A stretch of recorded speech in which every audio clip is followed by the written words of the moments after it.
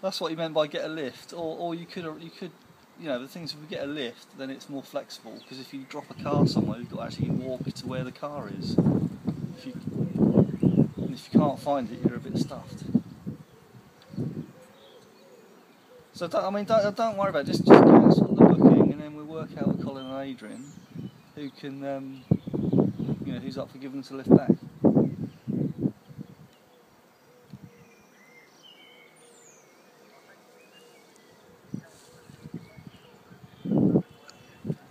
Well, but the thing is, nobody can do a booking because nobody can say when they're free, so we can't book it.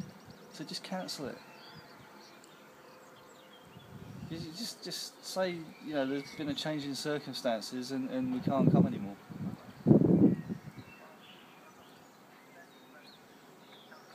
Yeah, well, that's why we need to talk about it more, which is why originally I said we needed about a month to get a date out of Colin and Adrian. So that's like, yeah, but they need the flexibility to be able to do it at short notice, but you can't book at short notice. So the only way to do it is to not book, so you leave the booking out of the equation, which means we need someone to come and pick us up. And that's going to be a lot easier to arrange than booking a hotel. You see what I mean? Yeah, well, but if no one wants to pick us up, then we don't do it, do we?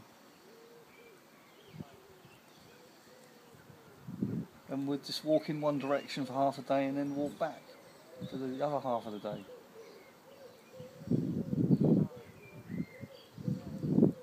Okay? Alright, cheers, thanks. Bye.